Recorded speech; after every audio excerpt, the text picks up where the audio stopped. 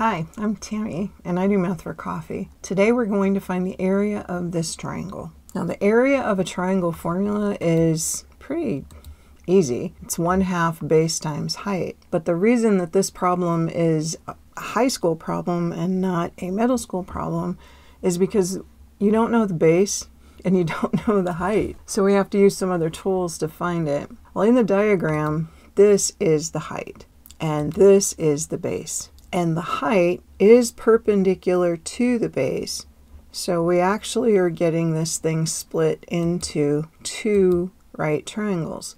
So we'll be able to use right triangle tools like Pythagorean theorem or right triangle trigonometry.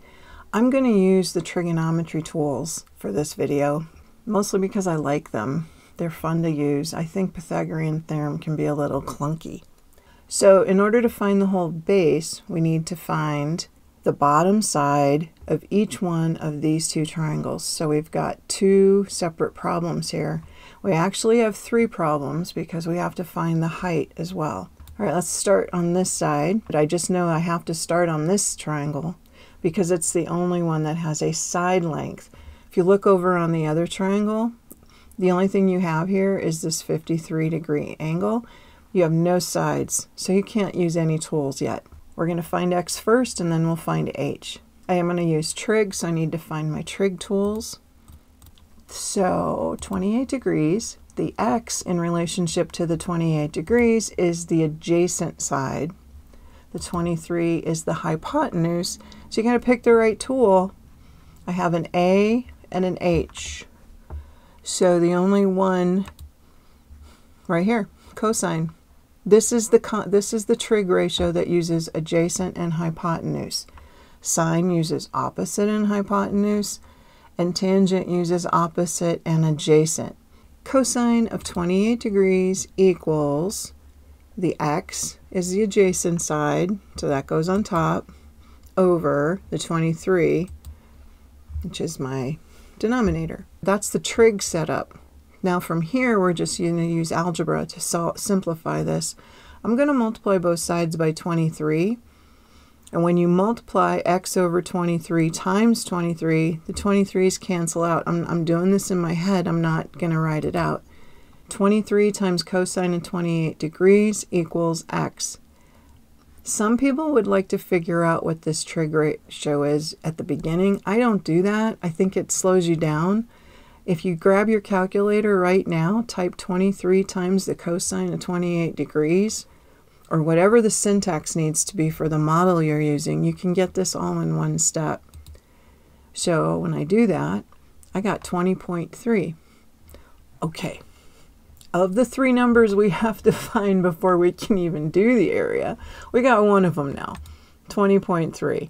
On this side, we still have to be using this to get the hypotenuse of 23. We still need that to be able to find the height of this triangle. From the 28 degrees, the height is the opposite side. Opposite and hypotenuse, you are going to use sine.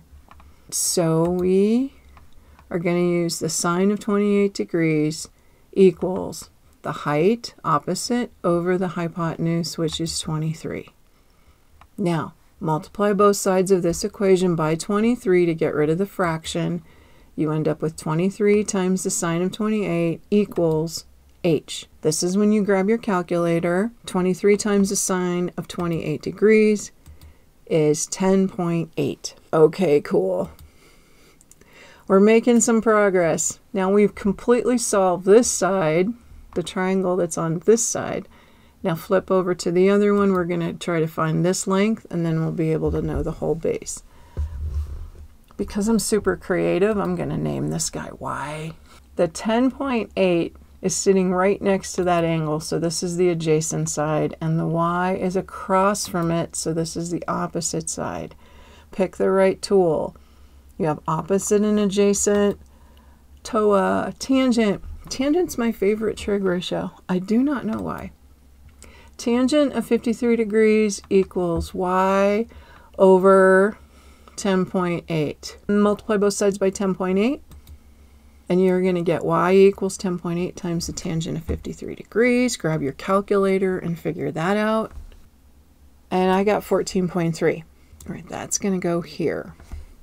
Now, we have all the pieces and parts. We just need to find the area now. But we can figure out what the whole base is if we add these two together. We already knew the height. So that'll be the base. So let's write up what we know.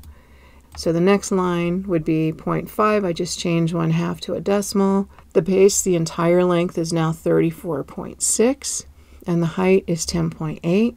Multiply these three numbers together and you have your answer. And I got 186.8. Yay! I don't think this problem is hard. It's just got a lot of steps to it, and sometimes that makes it seem more complicated than it is.